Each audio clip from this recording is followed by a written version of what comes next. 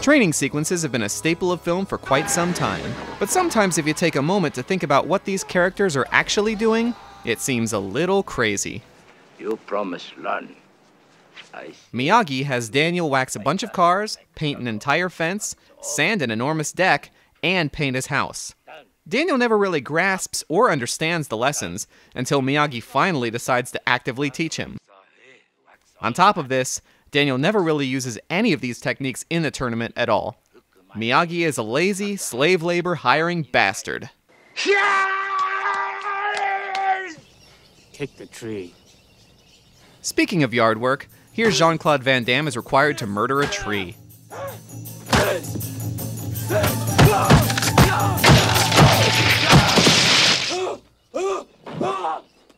Ah, much better view from second floor now. You may train here. Well, now he's definitely prepared to fight an ant. Listen to me. I want you to try to chase this little chicken. This one is so ridiculous that Burgess Meredith can't keep from laughing while delivering his line. Yeah. You catch this thing, you can catch grease lightning. What's the matter with you? Here we go. Oh yeah, he's about to become awesome, said no one as Rocky chased the chicken around. Training doesn't always have to take place in a fighting context. Take this scene from Cool Runnings. Cold weather endurance is vital to building a successful sled team. You know why you never see ice cream trucks anymore? All bought up by athletes that compete at the Winter Olympics. True story. See that apartment building? Yeah. Know anyone who lives there? No. Within 5 minutes, I want to see you standing in one of those balconies. This is one of the final tests Brad Pitt has to pass before becoming a spy. Why is this ridiculous?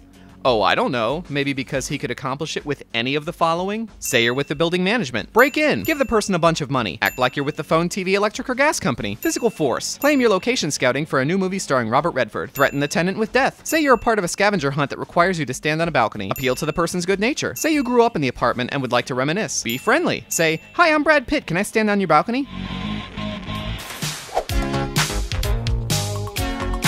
Footloose has an example of training that's ridiculous because it takes place all over town in full public view. A town where dancing is illegal. And we get this as the final product.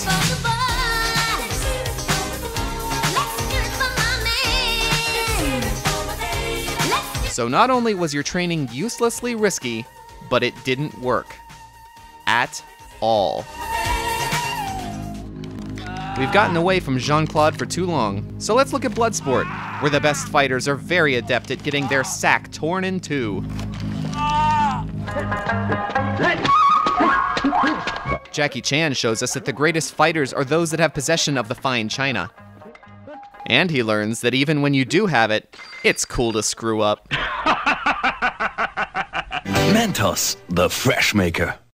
In Sidekicks, we're just bombarded by bad training. Literally. And this, the most useless lesson ever. Life is very confusing. And that is your first lesson. Thank you, Sensei Obvious.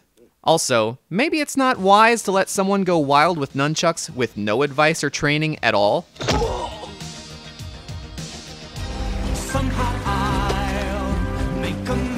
What's with catching wild animals with your hands?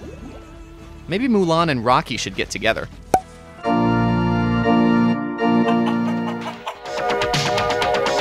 This seems like a decent exercise. This looks like you've learned to cheat using momentum, and you're perfecting your jazz hands. Don't even get me started on this. Did Jason win the tournament? No, but that boy sure can thrust. Oh hey, there's Brad Pitt on the balcony again. Mentos, the fresh maker. Oh, a twofer.